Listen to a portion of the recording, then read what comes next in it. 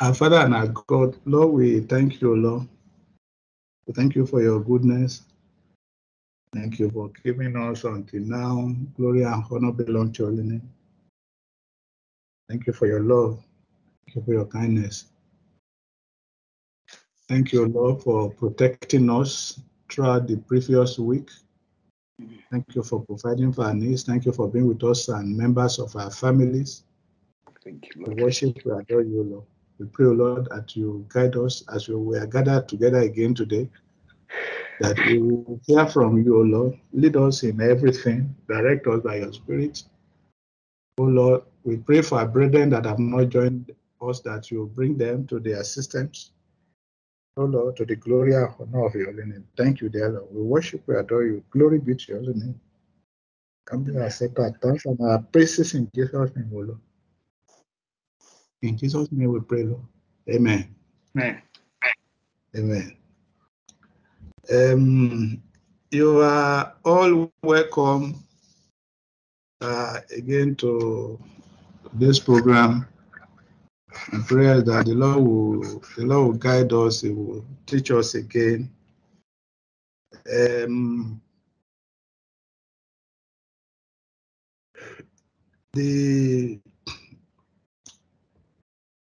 During the week, I saw some 1 or 2 pages of controversy on the channel because I was a little too busy and I didn't really feel I should get involved with these controversies.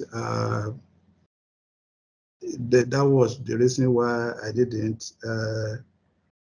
Actually, I prepared just a little material, which I won't be able to go through it because that would be it will disrupt what we were doing. So I just tell you that the materials exist as what I see on my own on my belief on these various controversies on the issue of Trinity and the rest of it. I don't want anything. I don't want anything to detract us from what we are doing. These controversies, they've been coming and going. I think this is about the 3rd of so times that this controversy has been sprouting up. Some of them have not been civil, and I just don't like getting involved in some of them. So I will just briefly go through. I want to give myself maybe the first 10-20 minutes or so. I'll just rush through this the materials that I have, and then if anybody needs it,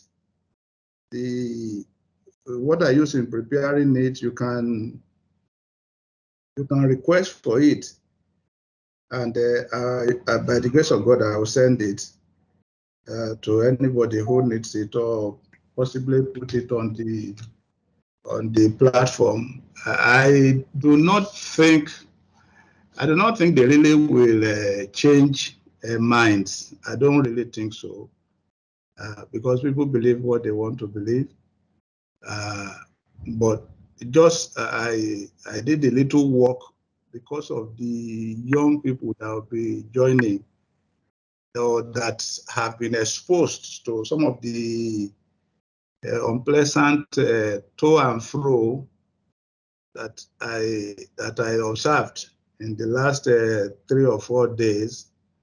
So it's because of them I put this thing, and I put it, as I said, I put it together so that if people need them, they can request for them, and they thank God for the Bible. The Bible is available in our time, so people can request for them, do their study, and form their beliefs. That is the little I can say. The other thing I like to say before I will start sharing my screen is that some of the controversies, they are, if you look at them, what really do you intend to gain by these controversies? I really do not know much. What are the benefits of raising controversies that you really may not be able to, how do I put it? You really may not be able to. I hope you can see my screen. Yeah. Oh, good. So you really, the raising, what really do you want to get in stirring up controversies where I don't know whether there's much, but I want to talk about controversies that, until that Paul or Peter said that there are controversies. I want to talk about issues that Peter or Paul says they are issues. The issues about the nature of God. You get to some stage when I just remember that I'm very young. I'm not really that old. I know 𝐸𝐸𝐴𝐷𝐸 is older, but when we are talking about the nature of God, I don't think there's anybody here who will say that he was around when God was being formed. Please pardon me for the pun. So whatever little we know is whatever little is available for us to know.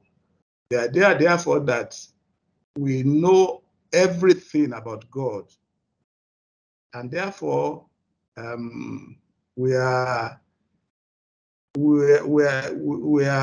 pushing controversies on that. I don't think it's really that beneficial. What we know is the little that we have on the pages of the Bible. So to the glory of God, I have been privileged over the years to have access to materials written by very godly people, most of whom were not alive when I was reading their materials in the late 70s and early 80s. Most of them were dead. Most of them died before 1900, really. So they were not even people of the age of my father to start with. But they were very godly Christians, very godly men. So I want to thank God for them. And the benefit was that it gave me the opportunity to read the Bible.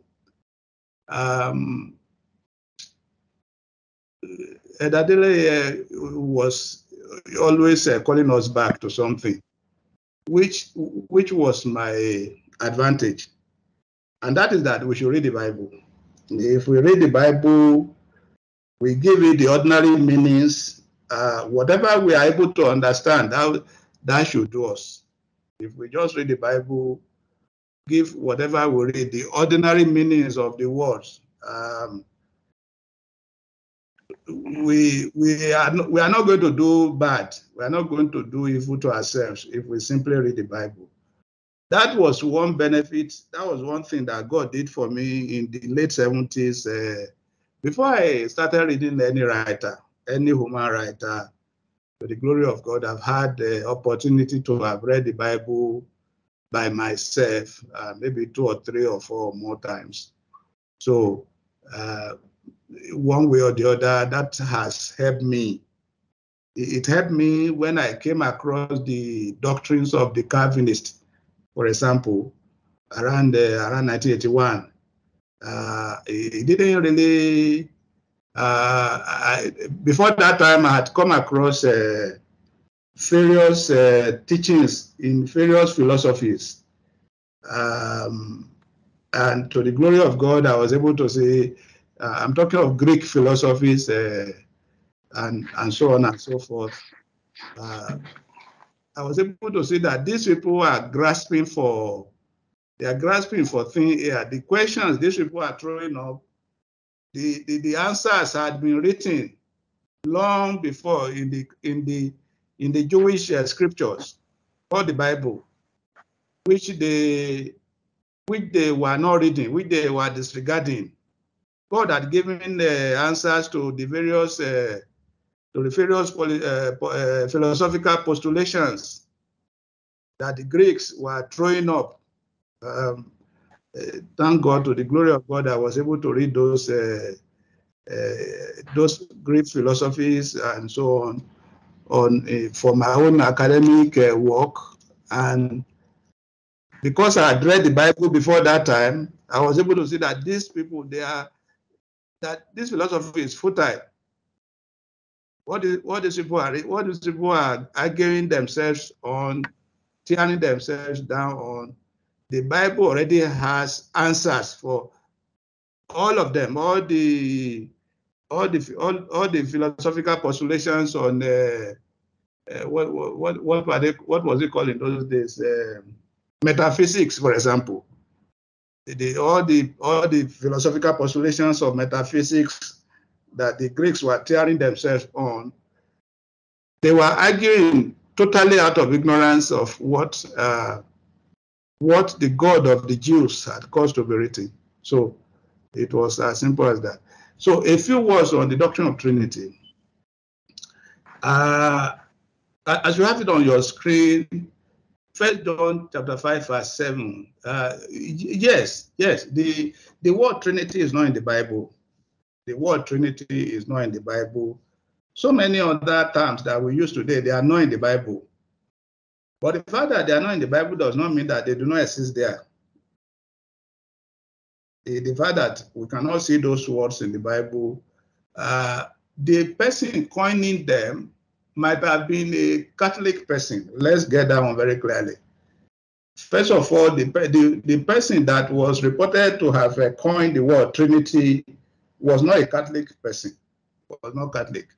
He lived and died before the Roman Catholic Church was formed, because he was born around AD 155 or so, and he only lived for about 65 years. So he died about 100 years before the Catholic Church was formed.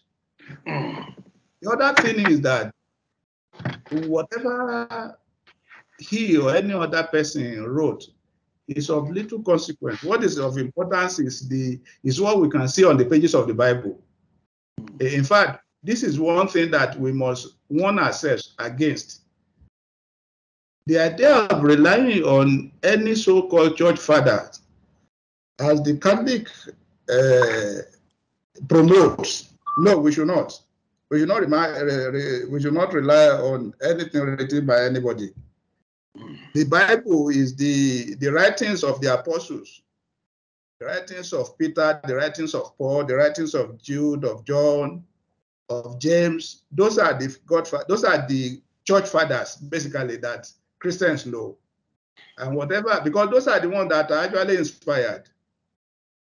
Those are the ones that are actually inspired. So, but because a term, because a phrase, for example, the other day I was listening on the name Jehovah. We were doing some little work on the name Jehovah, and you discover that the Jehovah, the people who lived in 1450, they did not use that word Jehovah for God.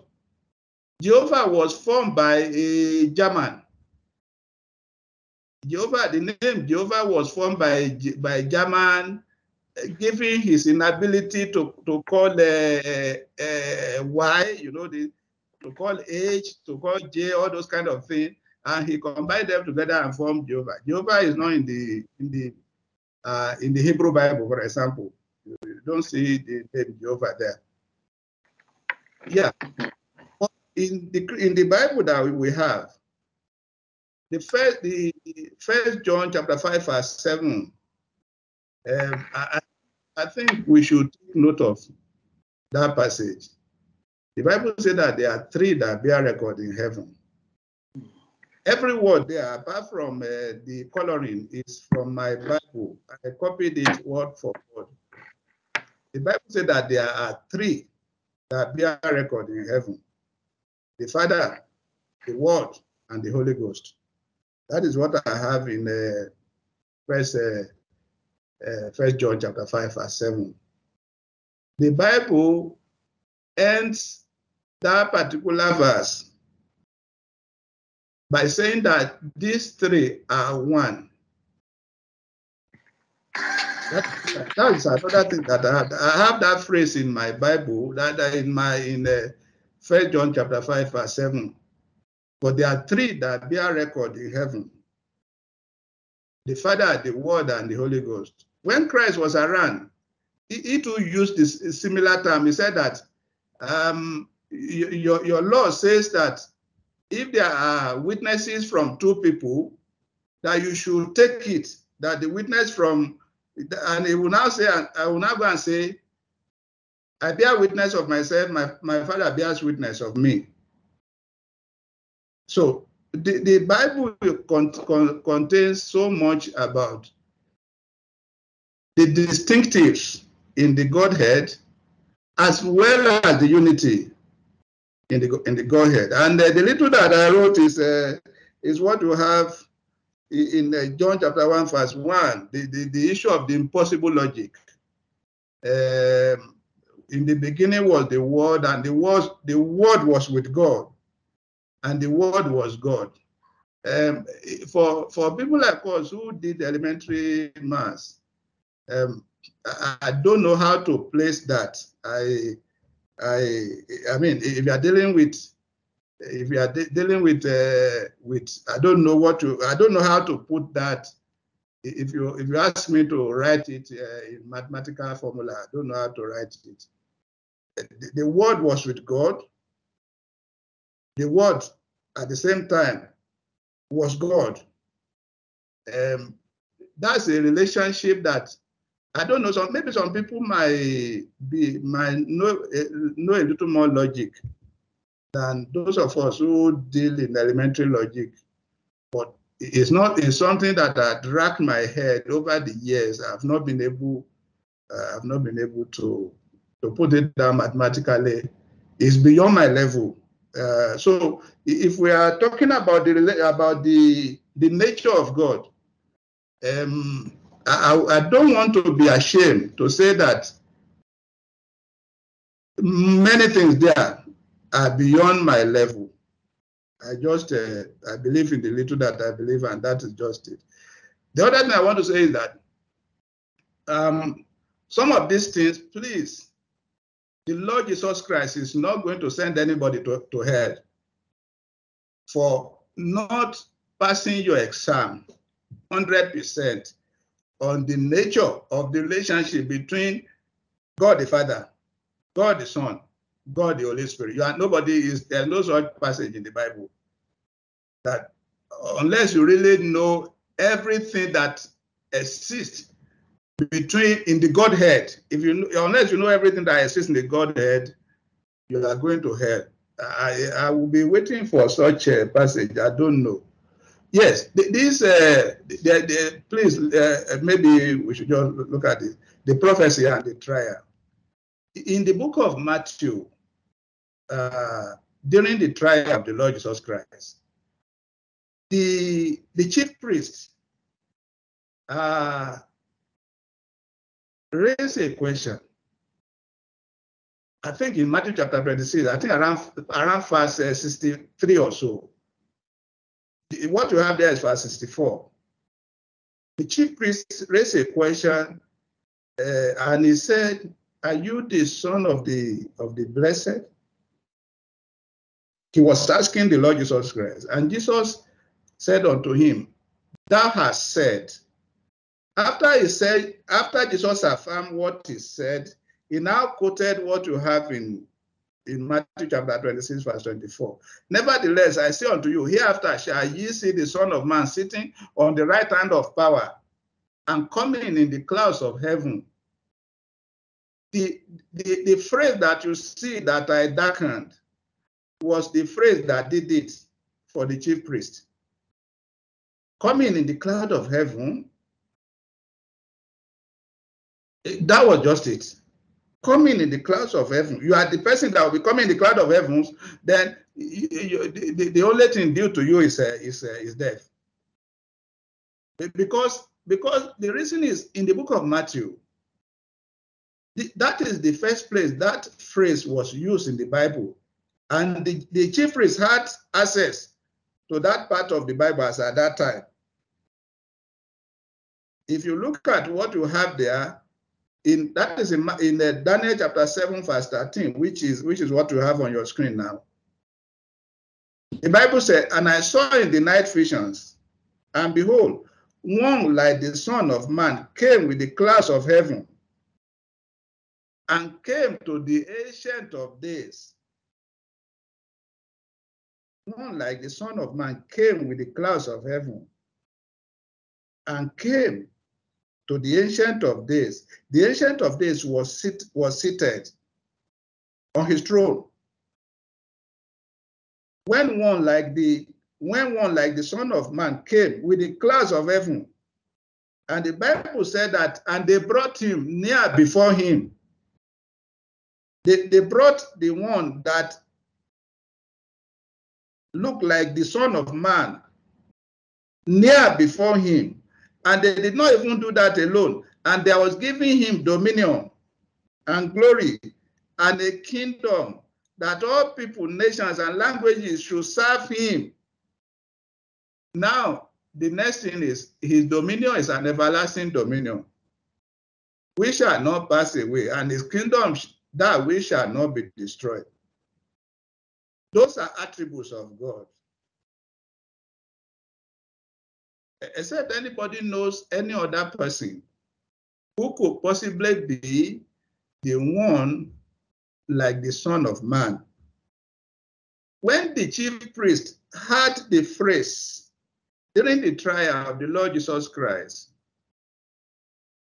the chief priest concluded that the Lord Jesus Christ had exceeded in blasphemy. Because the phrase, the little that they knew at that time, the phrase belonged to a defined person. And the Bible even said that that divine person, his kingdom, his dominion will be forever. Which is to say that even in the Old Testament, you have a distinction. You have a distinction between, in the Godhead, basically, that the Jews were not unaware of the distinction that you have in the Godhead. Yeah, as I said, this is something that is not really exhaustive. So it's supposed to be a summary thing, but I did a little more, which is what you can see on your screen, that the Father is called God in the Bible. God the Father is called God. In that hour, Jesus rejoiced in spirit and said, I thank thee, O Father, Lord of heaven and earth. Jesus called him Father, and he called him Lord of heaven and earth. That was Jesus talking. And I think we should accept what Christ said. We should accept what Christ said, that Christ knew, he knew what he was talking about. Christ knew what he was talking about. And he called him, O Father, Lord of heaven and earth, that thou hast hid these things from the wise and prudent, that has revealed them unto babes. So even so, Father, for so it seemed good in that. So Christ called somebody. I don't know whether that is an appropriate word to use in the Godhead, but the thing is that it has to be because earlier in the beginning, where we started from, in 1 John chapter 5, verse 7, the Bible had already said that there are three that bear record in heaven. And the Bible actually specified the three. So, All things are delivered to me of my Father, and no man knows who the Son is. This is a very important thing that people may overlook, but they should get it very clearly. I'm talking of Luke chapter 10, verse 22. No man knows who the Son is but the Father, and who the Father is but the Son, and he to whom the Son will reveal him. Each one of us, this should form much of our prayer. We have to be very sure, as much as possible. Lord Jesus, reveal both yourself and the Father to me. Because people who do not necessarily know, the Son is no longer physically here. The Lord Jesus Christ is no longer physically here. Even when he was physically here, he told the people hearing him that they did not know him. Talk less of when he's not physically here. But the truth is that his absence from here does not actually mean that we cannot know him. That is actually the majesty of God. Is that even though he's not physically here, we can know him. And through him, we can know the Father, because he's the only one that can reveal the Father to us. That is what the Bible says. We can know him and we can know the Father. One other issue that we must not fall, another problem hole we must not fall into, is the hole that we can by logic find out God. I think somewhere in the Old Testament, I don't know whether in the book of Proverbs, there's that question. It's a question kind of thing. Can you by logic find out God? No. The answer is no. We can only know God by faith. So we have to be very careful that we are not putting so much. That is the fault of the Greeks. That is actually the error of the Greeks. Trying to know God by strength of logic. That is actually that was what I discovered around 1981. That this is the error of this Greek philosophers, this Plato, this Aristotle, this Socrates, and their followers and their whatever, trying to use logic. These people were trying to use logic, human logic for that matter, in metaphysics, to use those logic to find out God. No, we cannot. We cannot. We only know the logic. We only know God through the revelation of the Lord Jesus Christ. Blessed be the God and Father of our Lord Jesus Christ, who has blessed us with all spiritual blessings in heavenly places. The God and the Father of our Lord Jesus Christ is called God. That is the little that we are doing here. It's called God. The Bible, if we read the writings of Paul, you will be seeing this thing. I mean, what you have on your screen, you're going to repeat them over and over. The God and the Father of our Lord Jesus Christ, the God and the Father of our Lord Jesus Christ. Because in actual fact, the Lord Jesus Christ himself, that's what he called Father when he was around. That is what he called Father. The Son is also called God. The Son is also called God. But unto the Son he said, thy throne, O God, is forever and ever. That is in the Hebrew chapter 1, verse 8. And incidentally, the person speaking in Hebrew chapter 1, verse 8 is God the Father. The speaker in Hebrew chapter 1, verse 8 is actually not a prophet. He's not a prophet or an angel. If I think that is that, if my memory serves me well.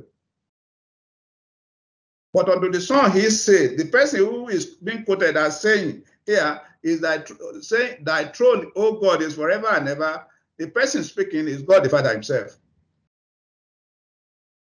So the Father is called God in the Christian Bible.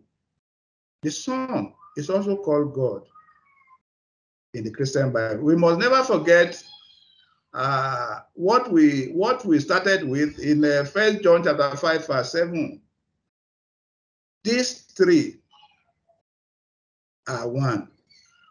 The Bible did not say that these three agree to be one. No, that's not what the Bible says. Thou hast loved righteousness and hated iniquity. Therefore, God, even thy God,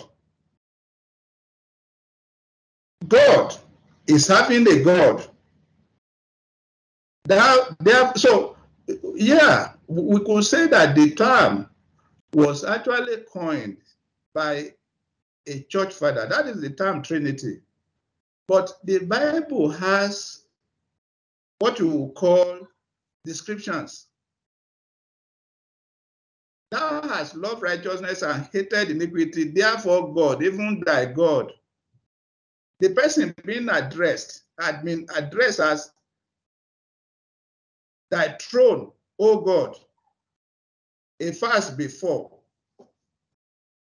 A few words before that time, that person had been addressed as thy throne, O God. And this particular place, we see his description, thou hast loved righteousness and hated iniquity. Therefore, God, even thy God, had anointed thee with the oil of gladness above thy fellows. Yeah, let me chip this one in, because some people who do not know the Bible, they might say, who are the fellows here? If you go to, I think, Hebrew chapter 2 or so, you will see Hebrew chapter 2 and chapter 3, you see who the fellows are. We actually are the fellows, because Christ actually called us his fellows, his brethren.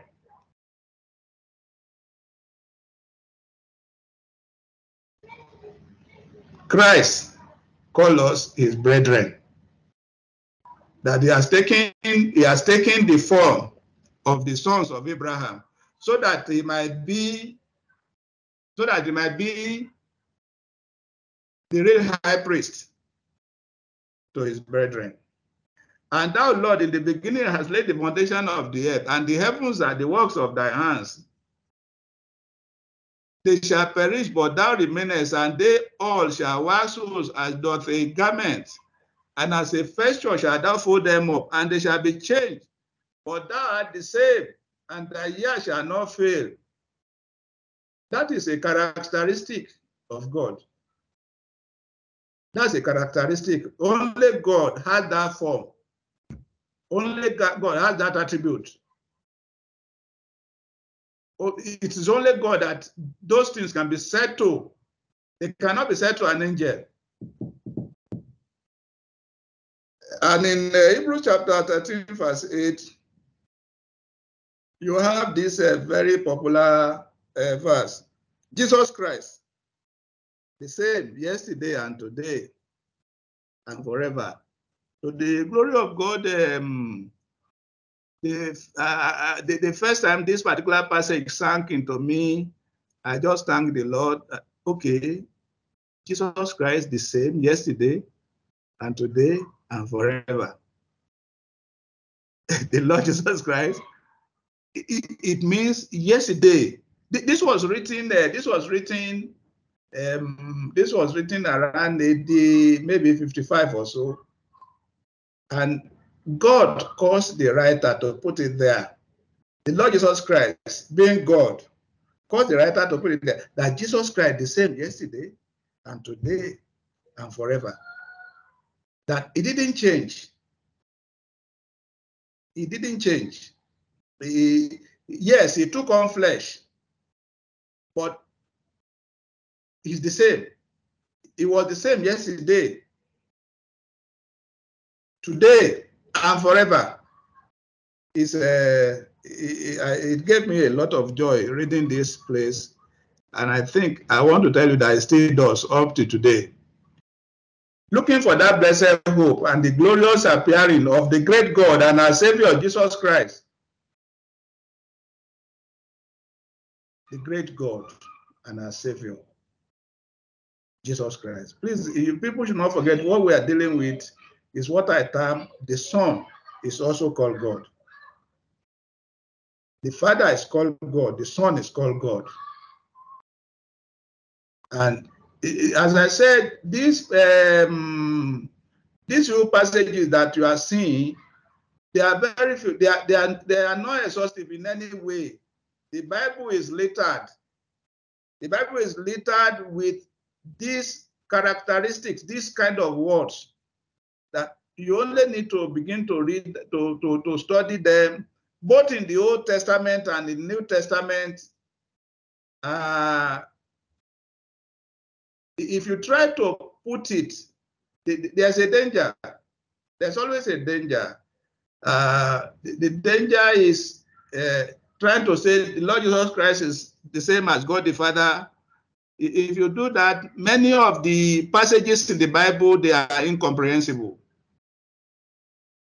You cannot comprehend many of the passages. The other thing is that, yes, some people are risen over the years, disputing Trinity, disputing the fact that the Godhead, that the Godhead is three but one,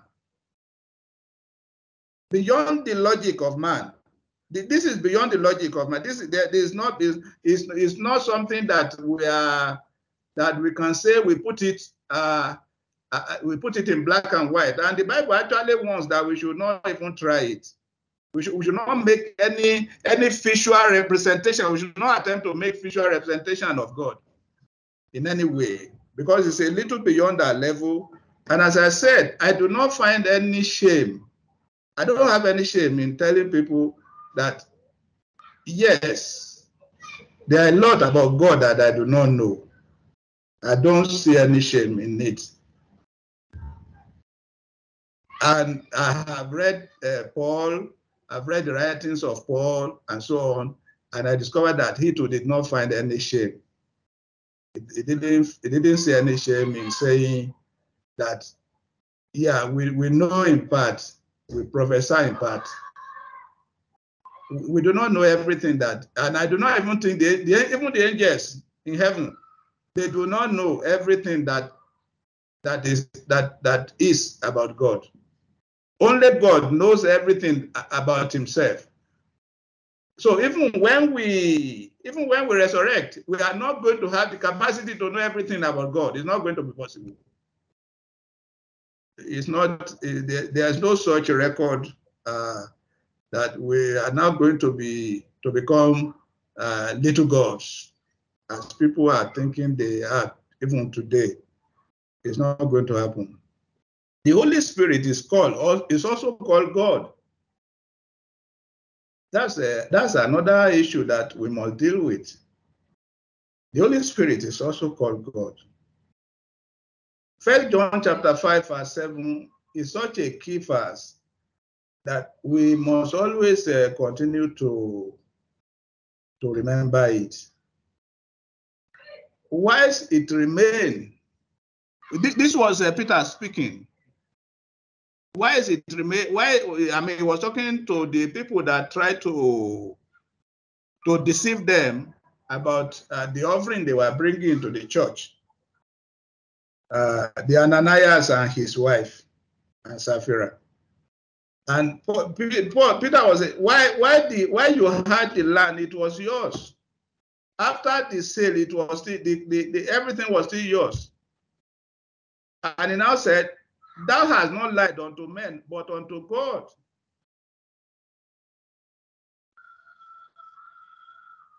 In verse 9 or so, Peter was a little more specific by telling the wife that it was the Spirit of the Lord, both she and her husband was lying to. Yeah, there are various passages in the New Testament where the Holy Ghost is called God.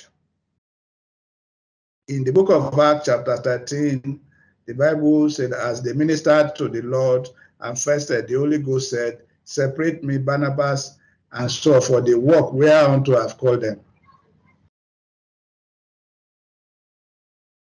Yeah. So that is what you have up to that distance. Yes, then I wrote a little here too. This one, let me confess that I didn't finish it. I've not finished it because I had almost full passages, but what you have here, it is at the end, you'll see I didn't finish it. Later on, by the grace of God, I'll be able to supply you with additional materials concerning the Holy Ghost. But in your Bible, the Bible records that the Father created the world. That is an assertion that you'll find repeated in various passages of the Bible. This is 1 Corinthians chapter 8, verse 6. But to us, therefore, there is but one God, the Father, of whom are all things. Of whom are all things. But to us, there is but one God, the Father, of whom are all things. And the Bible, even in the verse, in this particular verse, and we him, and one Lord Jesus Christ, by whom are all things, and we by him.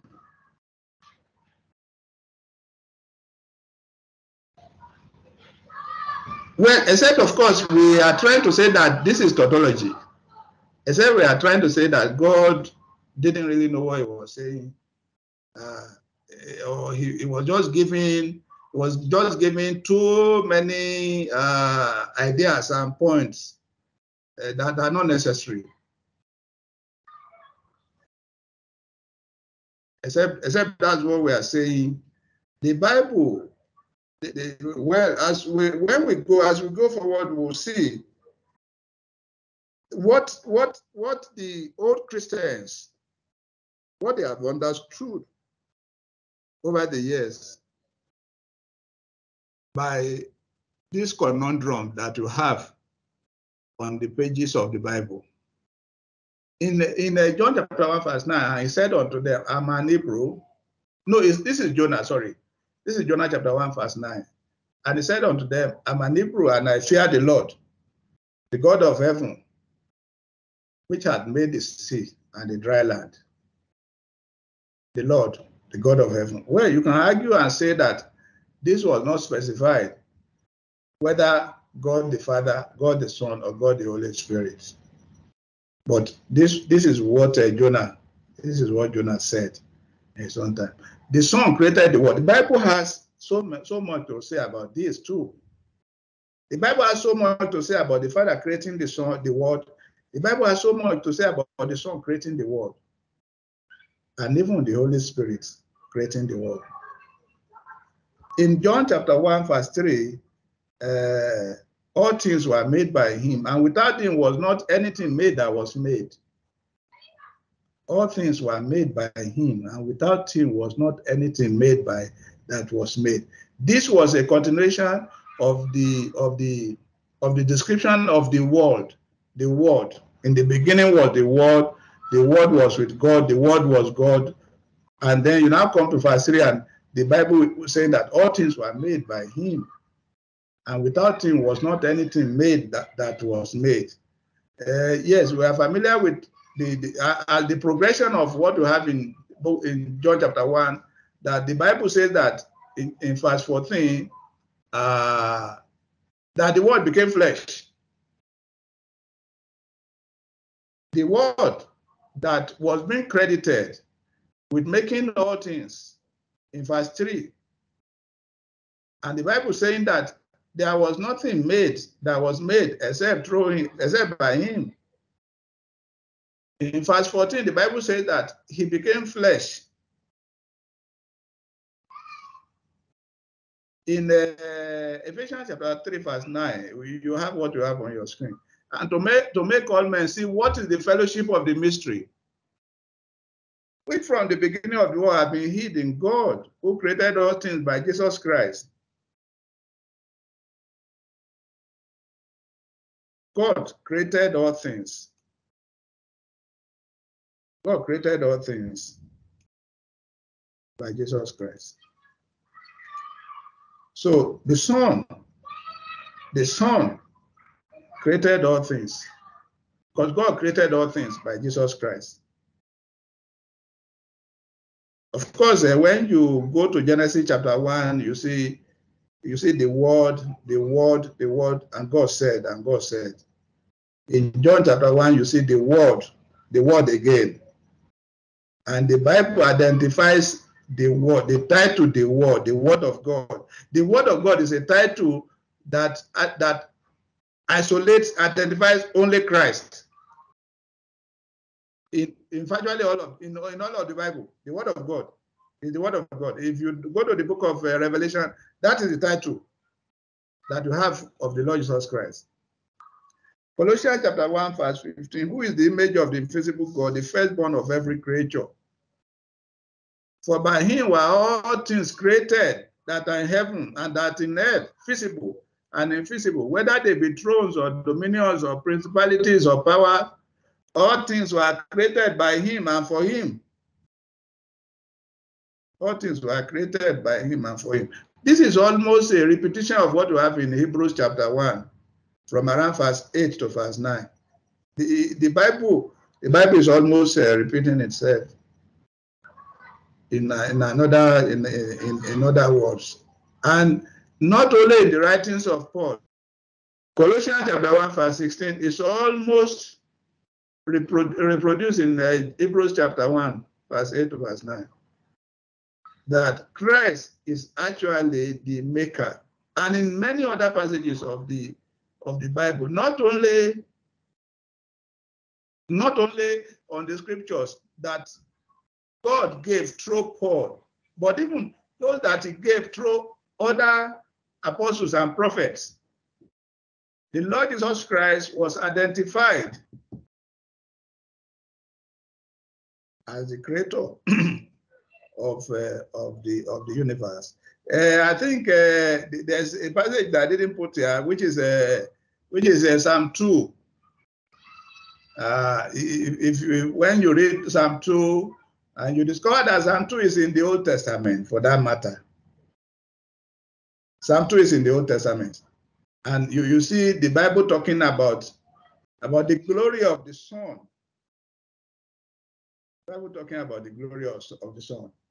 And I think it's in the book of Proverbs that I think Proverbs chapter 30 verse 4. If I can get it, Proverbs chapter 30 verse 4. Let me see, for the sake of people, just to let people know that the Son of God is not an idea that just came up that just sprouted in the New Testament. Not at all. Not at all. It's the Bible. There's nothing in the New Testament basically that, maybe very, very few, that you cannot trace back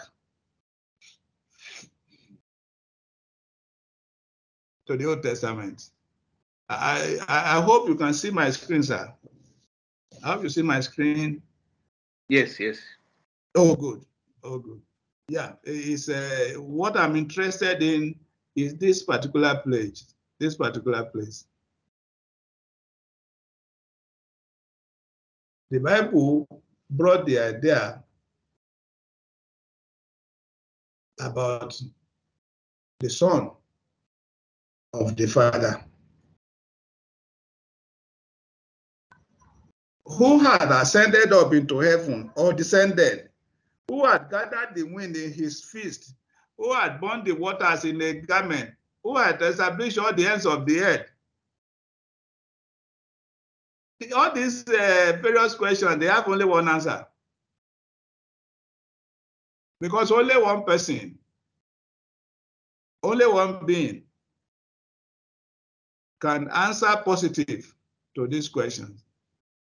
And the writer now say whether you know what is his name, whether you know his name or even his son's name.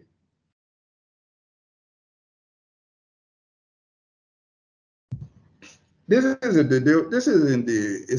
the Old Testament, as I said. Yes, let me go back. And he is before all things. By him, all things consist. The Bible continues to repeat and repeat. By him, all things. And he is the head of the body, the church, who is the beginning, the firstborn from the dead, that in all things he might have the preeminence. For it pleased the Father that in him should all fullness dwell. The Bible says that there is no fight. There is no fight. There is no rancor, none. It pleased the Father that in him should all goodness dwell. I think in the book of Hebrews, the Bible says that when the Son shall have subdued all power, all authority under his own feet, then shall the Son also be submitted to the Father. That is what you have in the Bible. So, except some of those passages, you cannot. If you try to interpret that the Father is the same as the Son, you are going to do a lot of havoc to ordinary grammar. The other thing I'd like to say is that the history we have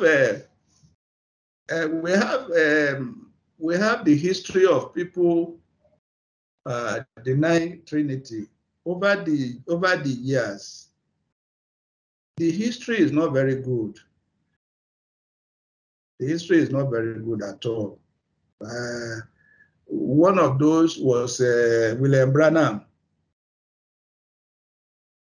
William Branham was one of the people that denied Trinity. He was the one that prophesied that the world was going to end in 1977. The other that, there are a few other ones that I can remember. The other one that I can remember that denied Trinity was Charles Palm. Charles Palm was the main promoter of Pentecostalism in 1901, 1906 to 1913. The man also denied Trinity. So the Pentecostalism, basically, maybe now they have changed, but they are at their inception. Their founders actually denied Trinity. They did not only deny Trinity, they denied so many things. But because we are dealing with the issue of Trinity today, I'm just people can go and do a research about it and see the teachings of Charles Palm, the main founder of Pentecostalism. He too also denied the trine nature of God. So maybe that is the reason why this idea of the oneness, or what they call them, the idea of Jesus only took root. These are people who are known for various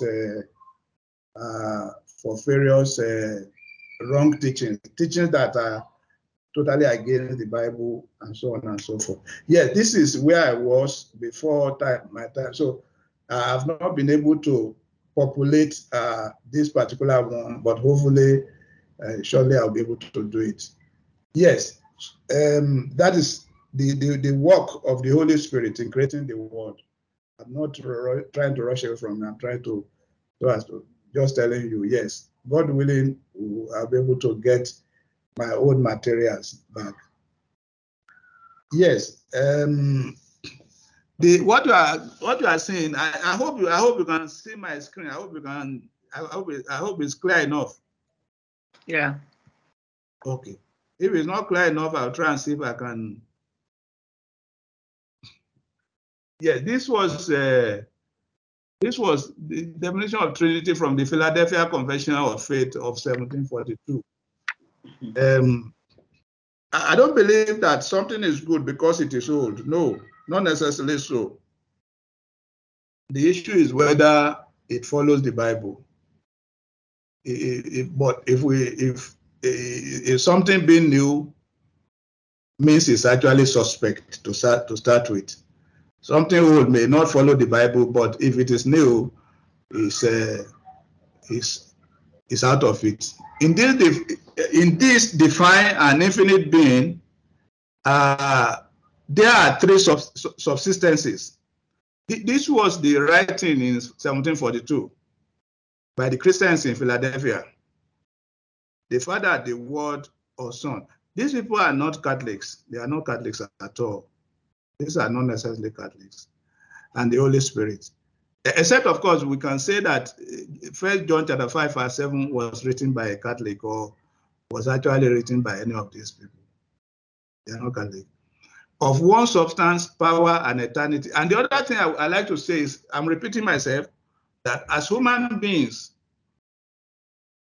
we must never deny the fact that we have limitations when it comes to the nature and the substance of God. I think in John chapter 4, verse 22 or so, the Lord Jesus Christ said that God is spirit. God is spirit. Who really can define spirit? Who has ever seen one? Who knows the constitution of a spirit? We heard that God is spirit. The little that we know was that the other time when he said that, touch me and see, spirits do not have flesh and bone. What spirits do not have is what we know. What do we know that they have?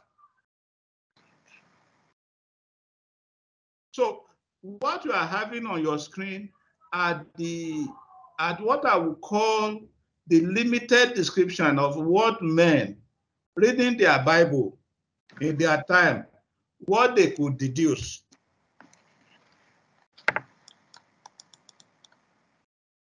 Each having the whole divine essence. Please, let's get it. Their description is very, very important. In this divine and infinite being, there are three subsistences. The Father, the Word or Son, and Holy Spirit, of one substance, power and eternity, each having the whole divine essence, yet the essence undivided. The Father is of none, neither begotten nor proceeding. The Son is eternally begotten of the Father. The Holy Spirit proceeding from the Father and the Son, all infinite, without beginning. Therefore, but one God, who is not to be divided in nature and being, but distinguished by several peculiar relative properties and personal relations, which doctrine of the Trinity is the foundation of all our communion with God and our comfortable dependence on Him. That was what the Christians in 1742 wrote. Maybe some people might be able to improve on their writing if they know a little more.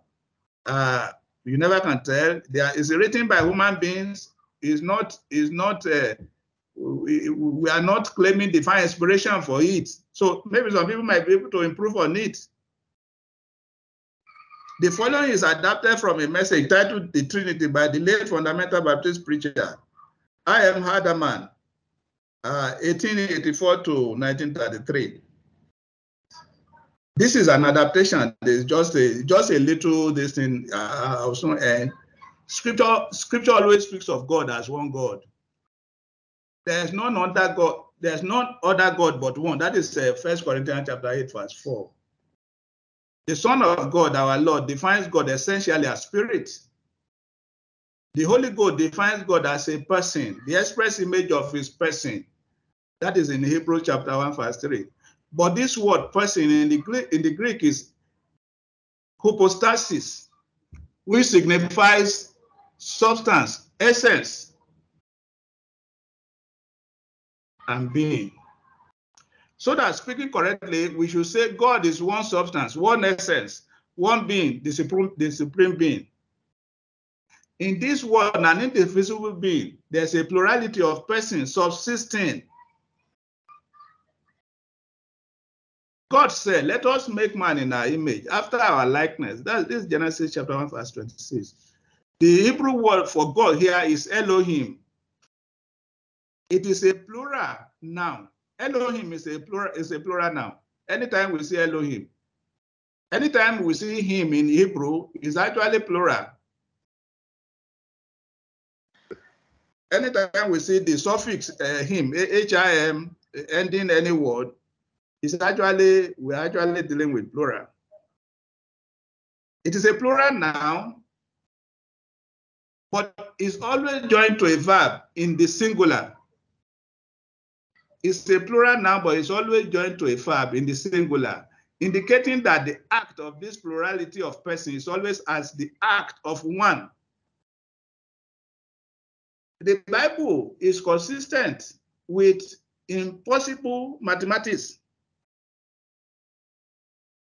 How you are going to have singular from plurality and plurality out of singular. Somewhere, I think in the book of Matthew, the Lord Jesus Christ was telling his apostles, his disciples, baptizing them in the name of the Father and of the Son and of the Holy Ghost. The other day I checked to see whether I would see names. No, there's only a singular name there. So the observation of Reverend Haman, or what, Herderman, 1884 to 1933, when you check the Bible, in the book of Matthew, you see what he is describing here. You see it there. God forming singular verb out of plural nouns. Scripture says that in this one being, this one substance, spirit, there subsists three distinct persons. They are known as Father, Son, and Holy Spirit. Scripture teaches that these three persons constitute what is called the Godhead. You have that in Acts chapter 17, verse 29, Romans 1:20, Colossians 2, verse 9.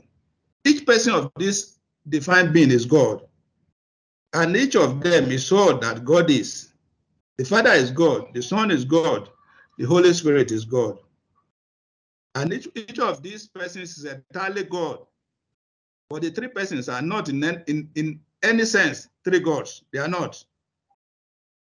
Not one of them can be God without the other two. The Father cannot be God without the Son and the Spirit.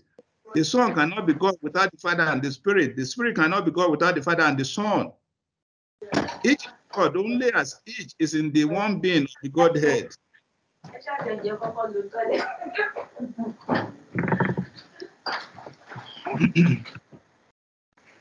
As the Godhead cannot be divided, there cannot be three gods. Yes, as this indivisible being constitutes one God, and no one of the persons can take any degree of being from the other, then the three being in and of the one substance constitute one indivisible being, or God. Correctly and theologically speaking, we are to say concerning God that we neither confound the persons nor divide the substance. And therefore, God is a trinity of being in one Godhead. It's three persons in a unity of being. As I said, this is supposed to be just a little, what I call it, a little summary of the little that we see on the pages of the Bible, and so that we will not do violence to many of the passages of the Bible. If we form the opinion that the Lord Jesus Christ is the same as God the Father, is the same as the Holy Spirit, many passages of the Bible will make no meaning. They make no meaning if we do not have what we have here. Is this totally a correct thing, or do we know everything? As I said, do we know everything that is in God? No, nobody knows everything. If we meet people who know everything that is in God, I've not met any. I've not met any. So, but these are the little that we see. As I said, this is just what I like to bring to our attention today. As I said, it's a distraction, and I hope if people still have some problem, they can ask for the materials, and I don't believe the materials will change anybody's mind. But I like to put it, make it available, but particularly for people that are joining us afresh, who might think that the controversies of the last 4 or 5 days are new. They are not new. This is about the 3rd time or so. These controversies are happening, and I just like to state it. This is a little summary of what I believe. This is a little summary of what I believe, and this is what I have believed for some time now, and I have not been changing my opinion for about 45 or something years about the little that I can see on the pages of the Bible. And as I said, I've not found on the pages of the Bible too anywhere the Lord Jesus Christ said that, look, if you don't know the total relationship between me and my Father, you are not going to enter heaven. I do not know. I do not know any such thing. So thank you for your time. Hopefully next week we will try and see if we can finish what we have been doing on the beliefs and the teachings of the Roman Catholic Church. Thank you for your time, and thank you for your patience. As I said, given the fact that there has been so much debate on the issue, I just want to put this in, and I will just close it. I don't want to open it up for debate. So thank you for your patience, please. Yes, Edadele, do you mind if you pray for us? Do you mind if you pray for us? Yeah, I will pray. Just let me say one thing, and that's very essential. And the essentiality is that the people whom God approved, that is, the saved ones, you need to really understand are the ones that God has forgiven them their sin. Because you said something which is very, very instructive and very good. And people should know that the knowledge of God, in fact, what the Bible says, what may be known of God. What may. So it's not saying that we're going to know the totality. And we have to look at it that way. And we have to believe it that way. You know that Christ himself commended the faith of a child, not in logic, not the logic, not everything. So thank God for what he has shown us. Can we pray, please? Our dear Heavenly Father, you have always been very, very kind to us. You've been kind to us in all things. Controversies, they have always been there. And if one reads 1 Corinthians chapter 1, you'll find some people saying, I'm for Cephas, I'm for Paul. And in 1 Corinthians chapter 2, I think verse 1 or 2, Paul wrote that I do not want to know anything among you save Christ and him crucified. Father, this is enough for us. It is enough for us to know, to understand and to know that we are saved, that you are forgiving us our sins, that as the time, anytime we approach you by the leading of your Spirit, Our sins are actually forgiven. Said in your word that you will not remember them anymore. And this is great for us. Father, I want to pray for individuals in the knowledge of who the personality of God is, just the little that we know, the little that we understood. The thief on the right-hand side of Christ did not know much other than he knew Christ. Father, I want to pray for us that the grace to continue to be relishing in the true knowledge of your word, let it be ours, O Lord God, that grace be ours, that our faith may stand and may never waver, so that we will not be going from wind of doctrine to doctrines.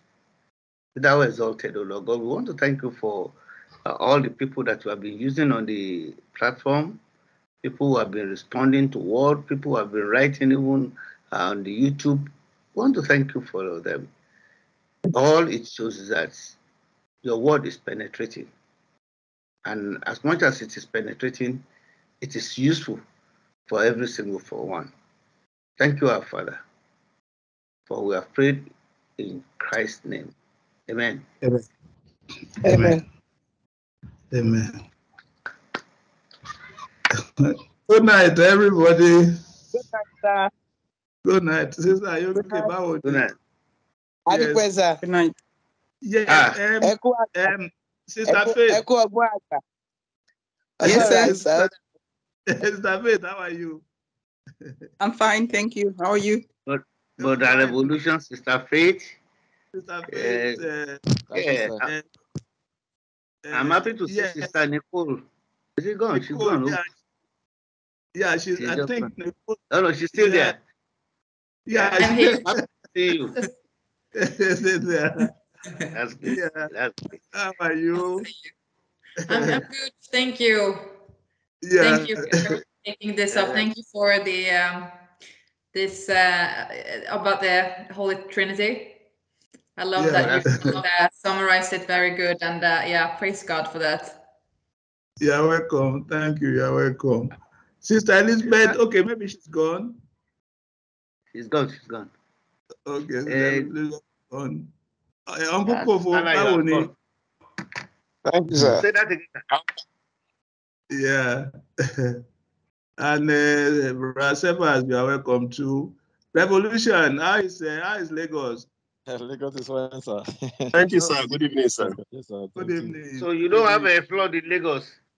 No, for now. Flood in Lagos? No, for now. Oh, okay. It's dry, yeah. Okay.